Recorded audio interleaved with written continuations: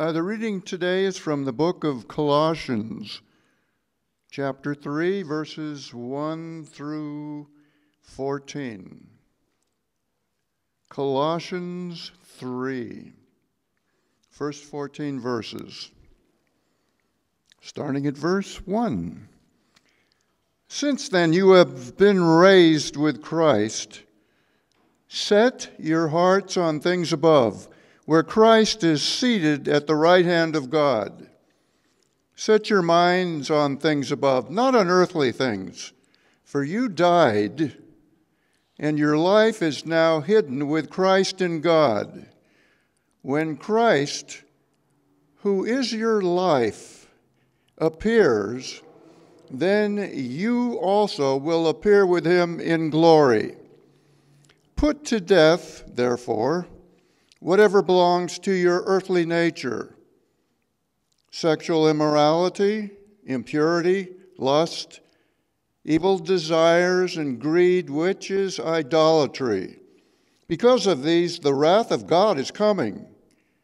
You used to walk in these ways in the life you once lived, but now you must rid yourselves of all such things as these: anger, rage, malice, slander, and filthy language from your lips. Do not lie to each other, since you have taken off your old self with its practices and have put on the new self, which is being renewed in knowledge in the image of its Creator. Here there is no Greek or Jew, circumcised or uncircumcised, barbarian, Scythian, slave or free, but Christ is all and is in all. Therefore, as God's chosen people, holy and dearly loved, clothe yourselves with compassion, kindness, humility, gentleness, and patience. Bear with each other and forgive whatever grievances you may have against one another. Forgive as the Lord forgave you. And over all these virtues, put on love, which binds them all together in perfect unity. All right. Thank you, Wendell.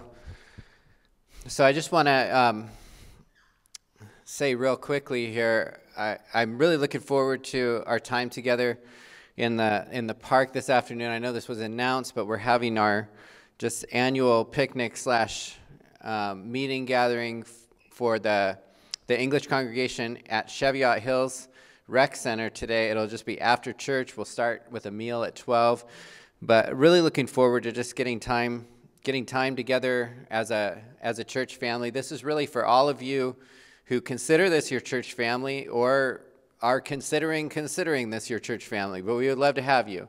And this is a time for us to really seek the Lord together, look to what He's done and where He's taking us, share things that God's put on our hearts in those areas. So with that, let me pray for us and we'll dig into God's Word. Father, thank you so much for your presence here, for this time that we have together. We offer it to you, Lord, and we thank you that you are present, Lord, to heal, present to bring conviction, salvation, hope, deliverance, Lord. Help us to know, Lord, that you're here and that you see us, that you know us as we are, and that there's power, Lord, in your word and in your spirit to transform our lives. We trust you for that. In Jesus' name, amen. All right, well, we've been going through a series on Christian character, talking about how that's the end of that's the goal, the thing that God is doing in our lives. He hasn't just left us here sort of waiting for him to come back, but he's left us here and he's transforming us and making us like him. And we're going to look today at how he does that. How does this kind of transformation take place? You know, I was I was listening to, sometimes I flip around on the radio. I'm in the car like way more than any sane person should be during the week. But yeah, I might not be sane some of the time. But anyhow, I'm in the car way too much, so I flip around the station sometimes. I'm listening to this program on NPR that had some education specialists talking about like what's changed in education since the pandemic.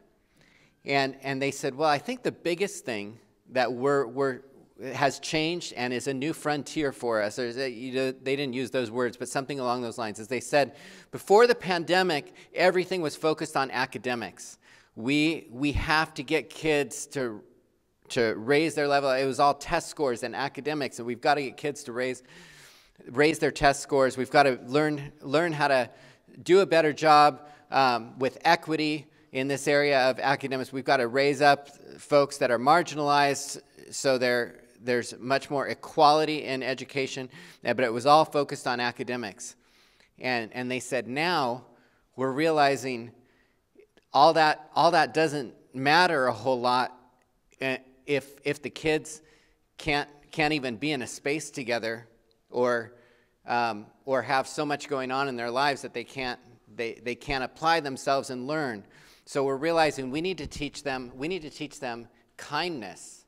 We need to teach them understanding. We need to teach them to listen to each other. We need to teach, and one of them used the word morality. We need to teach them morality. And I'm just listening to this, and I'm like, wow. I'm shocked that, I mean, I'm not shocked they can't come to that conclusion, and then they gave a bunch of examples. But they realized, like, we're not going to be able to, kids are not going to be able to be developed in education or academically or otherwise unless they learn a bit of kindness and morality, which is a crazy thing to hear from our secular society. And the sad thing is there's not a lot of basis, right? There's not a lot of basis in the way we think about life, the philosophy of how we go about life in secular society to try to even call people to be moral.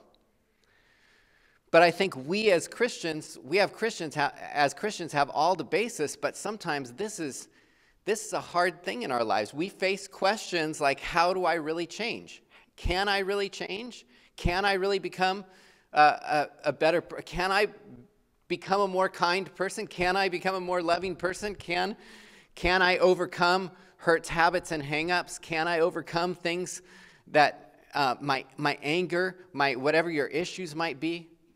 We get stuck in all of those things. And as we think about this question, these questions of Christian character, we've seen that this is what God's doing with us. This is what His plan is for us. But it's hard for us to believe a lot of times. Can this really happen? Can we really become transformed people?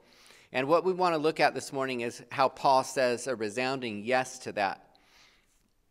And it's interesting that in this Colossians, I won't go through a ton of the background, but Paul's saying just before this, he's bringing up philosophies in the secular world around them and in the religious world. And he says, folks say, don't touch this, don't do this. You need to celebrate this, but don't celebrate that. And he says, none of that means anything. None of these philosophies are going to produce a change in your life. And that's kind of how he walks into this passage. And we have kind of some ugly stuff philosophy-wise that we face in the church. In my generation, there was a lot of sort of miscued stuff going on in the church around this idea of how transformation happens. A fad, I guess you could call it, that's later described as, I'm going to give you a couple of these, as moralistic therapeutic deism. How do you like that? Moralistic therapeutic deism. This was like basically a push to be moral people in the church, but to a certain level. And here's what happened is folks realized that our church was producing a lot, not our church, but the church in a lot of cases was producing this kind of people. people that believed that God wants people to be good, fair to others, and nice, and that the central goal of Christianity was to feel good about oneself and to be happy. And you still see that. You still see a bit of the remnants of that. You still see that in a lot of circles. And when we follow that kind of moral code, we'll go to heaven. That's kind of the bottom line. And so what you had in churches was a whole bunch of people that some folks would call benignly kind. We're not benign because you're not going to make a difference in the world. You're not going to have an impact, but you're nice. That's not what we're meant to be as a church. And then maybe in reaction to that, we call that legalism. Get into that a tiny bit more in a second, but maybe in reaction to that, now we've got modern folks in the church that call any kind of anytime someone would call a group to be moral or to be good, to be changed in character, they would call it legalism. I'm sure there's folks that would call even the sermon that I'm giving now legalism, because you just don't do that. Any call for people to become more moral or to follow any kind of law is prejudice, they would say. There's a female theologian, Jen Wilkins, who she's on staff. I think she's an executive director at the Village Church, Matt Chandler's church. And she coined this phrase pretty recently that she calls celebratory failureism. I really liked the word. I really liked the phrase, but celebratory failureism. But I think it's something that we see in the church now. And it's kind of a reaction to this this moralistic therapeutic deism. And what this is, celebratory failureism, is what she says essentially is that these folks correctly understand that we can't keep the law or moral code, and we're going to fail at every attempt. Therefore, one, we don't need to strive after becoming more righteous. And two, we can celebrate even our failures because it makes God's grace that much bigger and better. And it's sort of like, I failed again, but of course we're always going to. And that's kind of how we live our lives. And there's much of that. There's much of that in the church. In fact, you get pushback from folks if you suggest that no, we're actually supposed to get victory over that stuff. What are you talking about? Don't you know about grace? And she calls this celebratory failureism. One of these, so we got two philosophies that are maybe on opposite sides of the spectrum. One of these essentially teaches that the only way to be transformed and become better people is to keep rules. That's the moralism. The other one teaches that the only way to be transformed and become better people is to recognize that we'll always fall short and hope that somehow God changes us. And that's some people's method. Like, you know what? I'm always going to mess up. And so I'm not gonna try. But we sort of hope that somehow, as I'm just coming to church, as I'm doing some things that are good for me, that somehow God will change me without me putting out much effort towards it. And what I want us to see, Paul talked about several philosophies of his day that didn't work. They don't change us. And then he lays out for them, this is one of the greatest passages in Scripture that describe how transformation should come in our lives. Paul's telling them, here's how you can be transformed. And before we get into what Paul says, I want to make one distinction clear that comes out in these examples that I gave. We've got to make a couple things clear. One is that Justification, this doctrine of justification, I'm going to use some shuns, so don't get scared. These are like big church words, but they're important to know. This doctrine of justification is important. So before someone says, wait, Scott, isn't it true that we can't live up to this moral code and we're going to fail at every turn, and that's why we need the gospel? That's why we need God's grace? Yes, that's true. That's what justification tells us. Justification tells us that we are, the only way we can be transformed, the only way that we're saved is because of God's grace, and it's through faith alone. It's through trusting in what God has done for us alone. There is nothing that we can do to save ourselves. There is no works. It's not our track record. It's not our grades. It's nothing of us that can save us. That's what justification tells us. We trust in what Christ did for us. But there's another part of the good news, and it's another shun, sanctification. And what sanctification tells us, what the doctrine of sanctification tells us, is that this faith must result in a transformed life that becomes holy. So those who believe are being made holy. Another way to think about this, we're being restored to our original design and purpose. Now, if you look at those two things, the first one, you can do absolutely nothing to earn that. And so we can never go about the Christian life saying, man, I got to try to do better so that God will be happier with me. He will not. He is pleased only with the righteousness of his Son, what his Son has done for you. There's nothing that you've done, there's nothing you can do to make yourself right and pleasing to God. It takes no effort on our part. Zero. But guess what? And there's no cost to us, actually. It's free. It's a free gift. But see, the second part of this, and this is the second part of the good news. It's good news because we're not stuck where we are. God is not leaving us stuck in a mess. He's changing us. But the good news about this part is different, because this part we do have a role in. God does all the work in us, but he does it alongside of us. We choose to participate with him.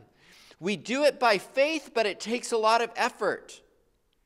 And that's what we're going to see in what Paul tells us. It's very important that we understand those things. One of these two, justification, costs us nothing. Sanctification costs us everything. Everything. Why do I say that? Because if we're not willing to surrender everything, we're not going to see transformation happen in our lives. But we surrender as a response to what God has done in our lives. That's why Jesus can say, it's by faith. That's why we're saved by faith alone, but at the same time, Jesus can say, no one follows after me unless they take up their cross, unless they are willing to lose their own life. Why? Because it's going to cost you everything. And it's important for us to understand those two things. The author to Hebrews puts them together. Look what he says. I love this verse. For by one sacrifice he has made perfect forever those who are being made holy. He has made us perfect in our position of righteousness with God. But we are being made holy. Two things that are going on, and they're related to each other. And they're both a part of the good news. I would say that, this celebratory failureism wants to focus on justification and ignore sanctification. And we can't, that's not good news. And Paul's going to bring that out for us. Here's the logic of transformation that we see in Paul's writing. The logic of transformation. Here's what Paul says in the first verse. Since then, you have been raised with Christ. Set your heart on things above, where Christ is, seated at the right hand of God. What Paul says is, because of what God has done in our position before him, because of justification, because of what has been accomplished for us, we ought to live that out in our experience, in our sanctification.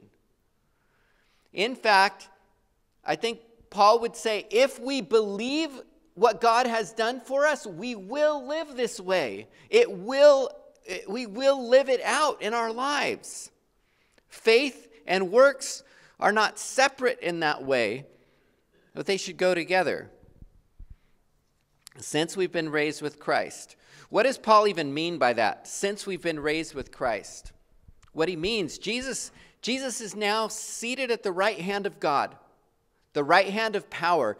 What that means is he has all authority. And then what this scripture says is that you have been raised with Christ. You're there with him, seated with him. He has lifted us up. He has saved us. Our old man was crucified with Christ on the cross, and he has raised us with Christ in his resurrection. Here's what it says in chapter 2, verses 11 and 12. Paul goes into more detail. He says, your whole self, ruled by the flesh, was put off when you were circumcised by Christ. This is what Christ has done for us, the work that we had nothing to do with, but it has been accomplished. Having been buried with him in baptism, in which you were also raised with him through your faith in the working of God, who raised him from the dead. When we read that stuff, sometimes, I don't know about you, but my brain can go into sort of this symbolic mode. Okay, yeah, I was buried with him, and now I'm raised with him, and these are all symbols. What I want us to realize is that what Paul's saying here was actually accomplished. This is reality when we believe this. I think about Lazarus. Lazarus died. I mean, dead as a doornail, 4 days in his tomb. And Jesus came and said, Lazarus, come out. And Lazarus had to take off, they told him to take off his grave clothes. He came out and he took off his grave clothes. That person, that old self that couldn't stop sinning, that was addicted and couldn't do otherwise than to mess up and sin, that self, when we trust Christ, that self was crucified on the cross with Christ, buried with him. And then Christ calls us and says, come out. Take off your grave clothes. We have been raised with Christ. This was accomplished for us. For Paul, believing doesn't just mean we trust God and then passively go with the flow from there. I hope God does something with me. But faith and believing means that we have to live it out. Believing that this happened means I've got to make some choices about how I live. Now imagine this. We've had a lot of people that have had some accidents, had some injuries. We got Isaiah and Omar with their knee issues. But imagine a situation that's more complicated. But you're in an accident, and for much time it looks likely that you'll never be able to walk again. You have an incredible doctor who performs an incredible surgery, and he says, look, I've done everything that needs to be done, and you're going to be able to walk again. That's the good news. The rough news is it's going to be tough. It's going to be tough. It's going to take all your energy. It's going to take all your strength. You got to retrain your brain. You got to relearn some things that you've lost the coordination. You've lost the strength. This is going to be mental. This is going to be physical. This is going to be heart, everything. But you're going to be able to walk again. That's would be amazing news, right? But imagine if we just said, imagine if as his patient we said, thank you. And the doctor says, do you believe me? Yes. And then we go and he says, okay, here's what it's going to look like. Here's what you've got to do. You got to start into this regimen. But we're like, man, that looks too crazy. That looks too tough. I do believe the doctor that I can walk again, but I'm just going to hope that it just happens. I'm going to just hope that, I get up and I can just do this. That's not faith. That's not believing the doctor. Believing the doctor is believing that he has done what he said he's going to do, but he's also, if we track with him, if we listen to him, if we trust him, we'll take the steps that he tells us need to be taken. And that's what Paul's laying out for us. For Paul, that's what it means. We can't just believe and not do anything. It wouldn't make any sense. Believing means taking some actions. Believing means doing something.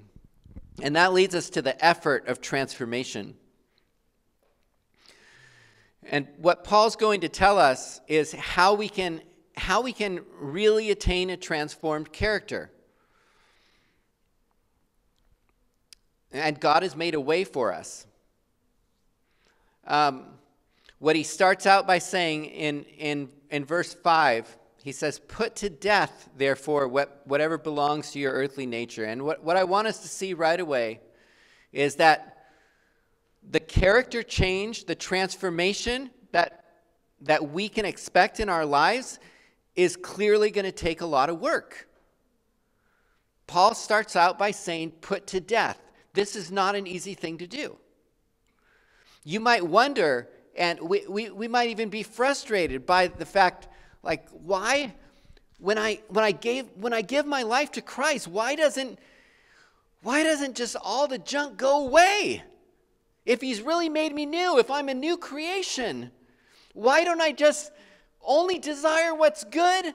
Why isn't it just easy? No, but he's changed us and transformed us. That has happened. Your old self did die. There's a new creation that God's brought to life. But it doesn't mean your old habits, hang-ups, and hurts are gone. They're still there. You're still going to have those right in front of you. The difference is right now, Paul wants to tell us, you're not a slave to them anymore. You don't have to obey them anymore. You have all those evil desires. You have all those habits, but you don't have to obey it anymore. You don't have to walk in that anymore. In fact, you've not only been set free from those things, but I've given you my Spirit so you have power to walk in a new way. But guess what?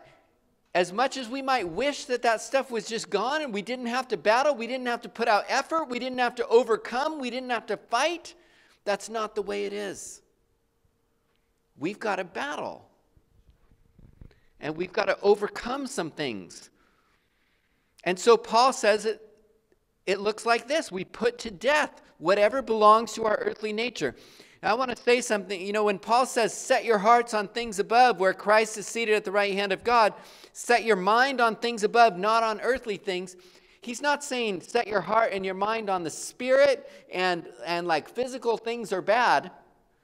He's saying set your heart and mind on what God desires, on what God delights in, on what's centered around God, and not around our own appetites, our fleshly appetites. That's the distinction there, and you can see it here. So he says we got to put those things to death. Our fleshly appetites are still strong in us. This takes more than just significant effort. It's going to require mental, physical, emotional effort, and a whole lot of it.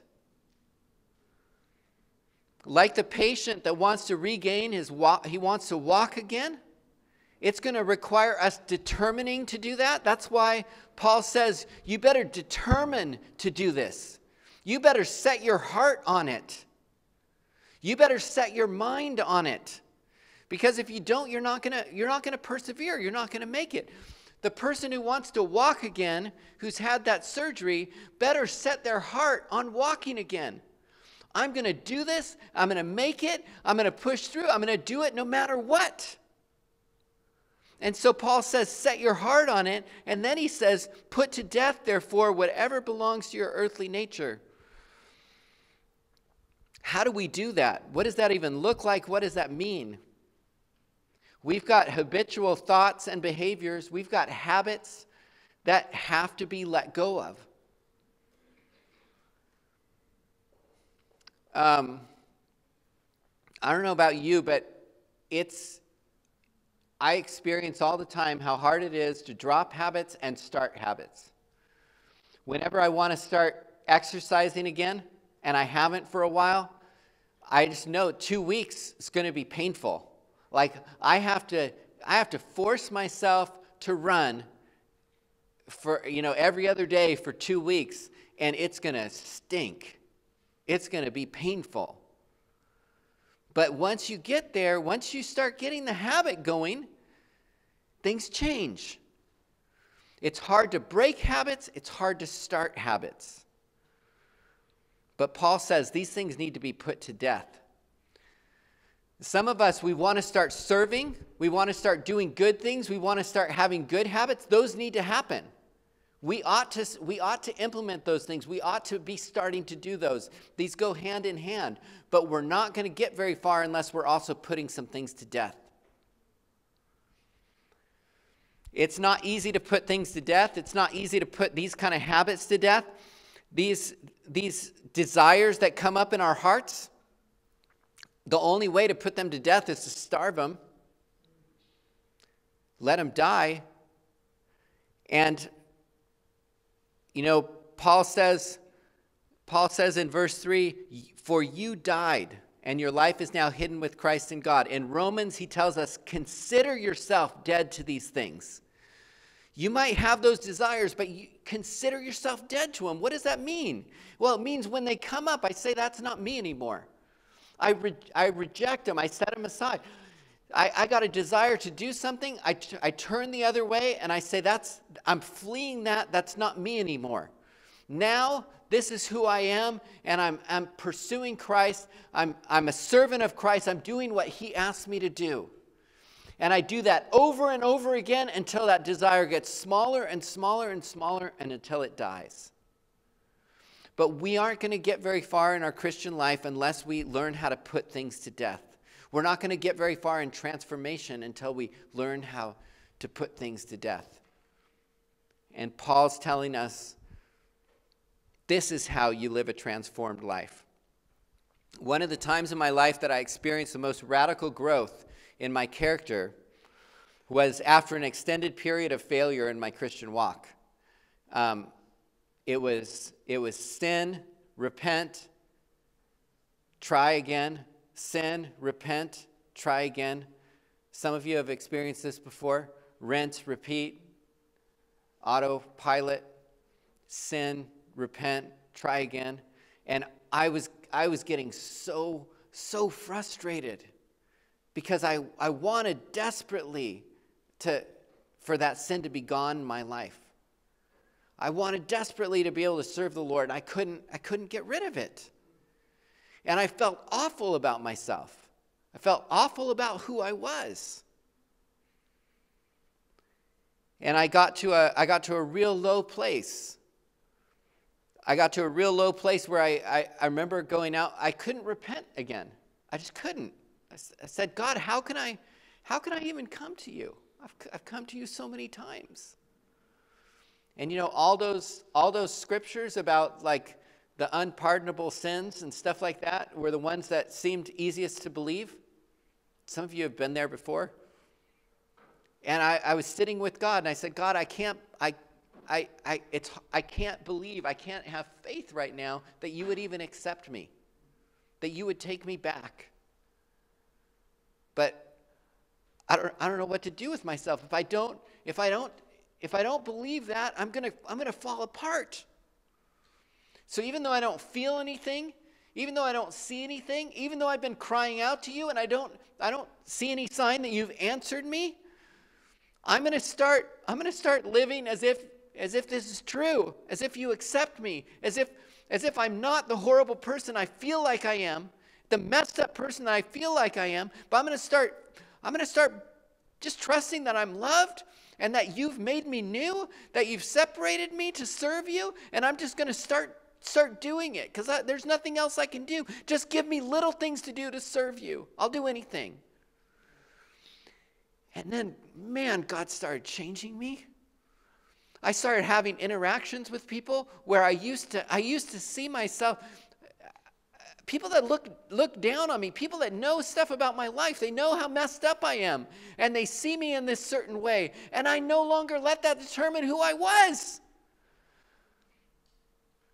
It's like I don't care the way you see me. I love you, man, and I love you because I just have to believe that God's changed me, and this is who I am now. And I was never as messed up a person as I was then, and yet God transformed me. Day after day, I would have those kind of interactions, and then pretty soon it became more a part of who I was. New habits were forming, new ways of seeing myself, new ways of dressing myself spiritually. And the funny thing about it is, I really, when I look back on it, like I felt like I was at my lowest moment of faith.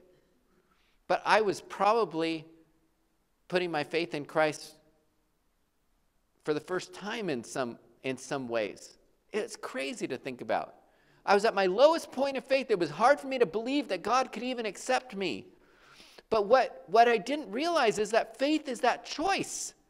Faith is the choice to say, even though I don't feel it, I'm going to believe that you see me this way. Even though I don't feel it, your word says that you love me. I'm going to believe that you do. Even though I don't feel it, I'm going to believe that you've transformed my life and that I'm different and that now I'm set apart to serve you, and I'm going to see myself that way. And when we do that, we choose to see ourselves that way. I'm going to choose to believe that I am dead to those things and I'm not going to run to him anymore. I'm going to choose to believe that that's my old life and it's gone. When we choose those things, that's faith. That's exercising faith. And that's where change happens. I didn't know what I was doing, but I was putting on a new self. And God tells us to put on a new self.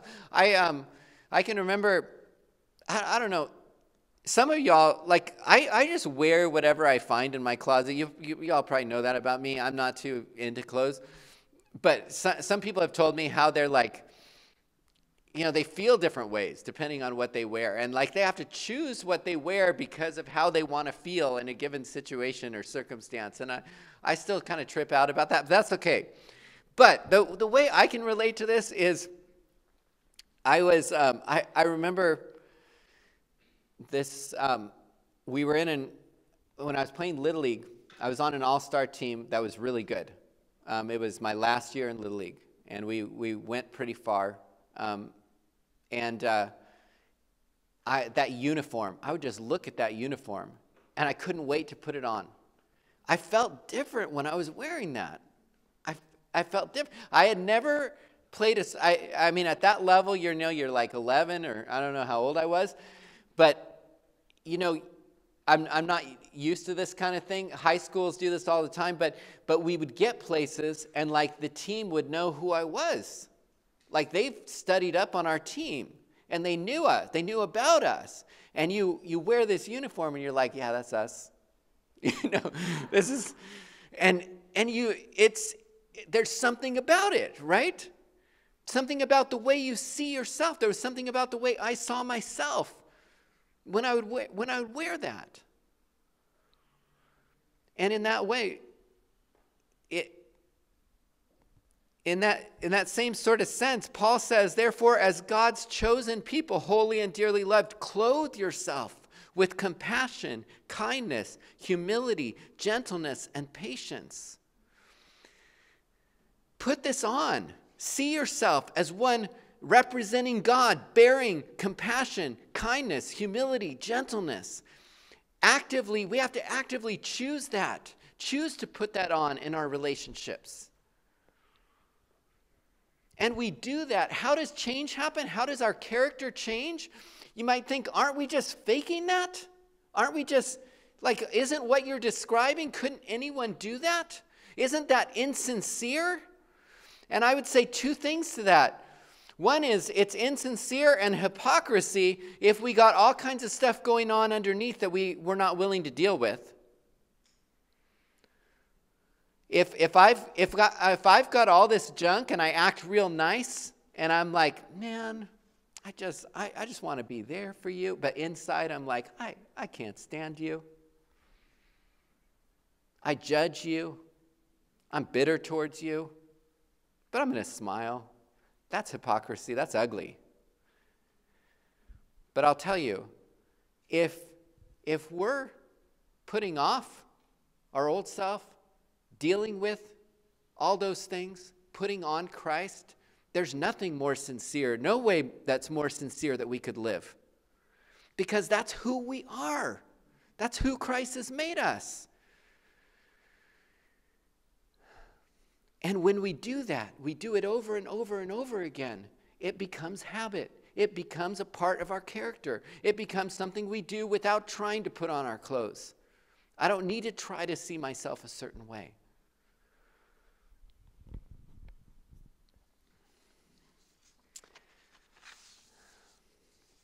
That's how Paul says our Christian character can be transformed. It's possible for us to be transformed. But it takes believing in what Christ has done. And because he's done that, it takes choosing to believe, choosing to live in a different way. Our beliefs and our obedience have to go together. We can't settle for saying, you know what, I failed and I'll always fail. And this is just the way I'm going to be. This is just the way I'm going to take it or leave it. This is just who I am. I hope God does something with me. That's not how we're called to live. We don't just go with the flow. Because God has done a tremendous work in us, because he said you can walk, because he said you can live, because he said you're alive, we got to come out of the grave. We got to take off our grave clothes, and we got to put on the clothes he's given us. And we've got to say, I'm going to do this. I'm going to determine to do this. I'm going to determine for God to accomplish his work in me, for all this sin to be taken from me, to be put to death. And for me to be able to become the person that God has created me to be. I'm going to go after that. I'm going to determine to, and I'm not going to give up. And, you know, the last thing I want to share as we go into communion is that the community aspect of transformation. This happens in community. Like we said about CR, you can't do this alone. You cannot become this kind of person alone.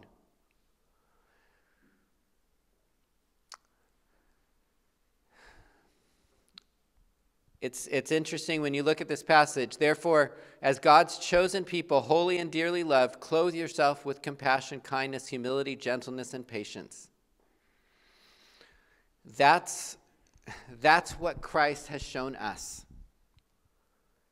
God hasn't just come and told us, hey, you got grace. It's okay.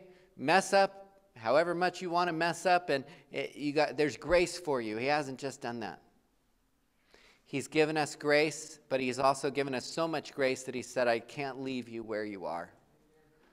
And so he walks with us with a perfect blend of compassion, gentleness, kindness, and humility. He's not going to leave us.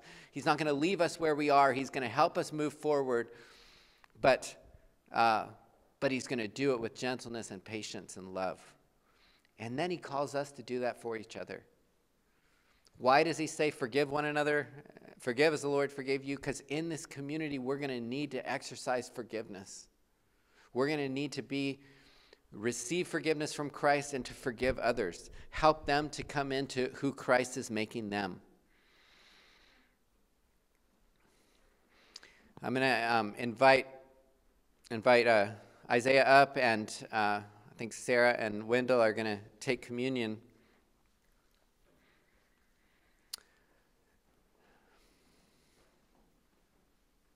But as we look at the bread and the cup,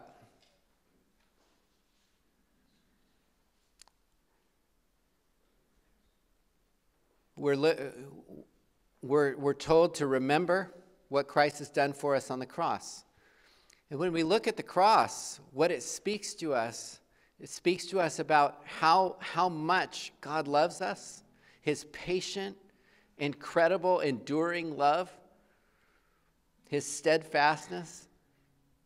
Man, he forgave me falling again and again and again and again, and was patient with me and didn't give up on me. It doesn't matter how many times you fall. It doesn't matter how messed up you are, how much of a mess you are. Christ went all the way to the cross for you. But see, it also tells us how much we need him, how much we need to be changed. It's because of what he's done that we live differently. But we can't look at what Christ has done for us and say, thank you for spilling your blood. Thank you for giving everything. Thank you for loving me as much as you did. Now I'm going to, when I have time, I'm going to come to church and maybe give you $1 or $2. Thanks, God. But that's not a response to what Christ has done for us. The response is to lay ourselves down and say, Jesus, I want you to have your way with me. I want to be who you've made me to be. I want you to accomplish all that you died to accomplish in my life. And I trust and believe that you're able to. Father, I thank you, Lord, for what you've done for us on the cross. Lord, that you've made a way for us to be transformed and to be changed. Help us to trust you, Lord. Help us to believe that. Help us to receive power, Lord, to walk in newness of life. And help us to do it as a community, Lord. Help us to love one another and help each other be transformed, Lord, that we might reflect who you are, Lord, to the world around us. We pray these things in Jesus' name. Amen.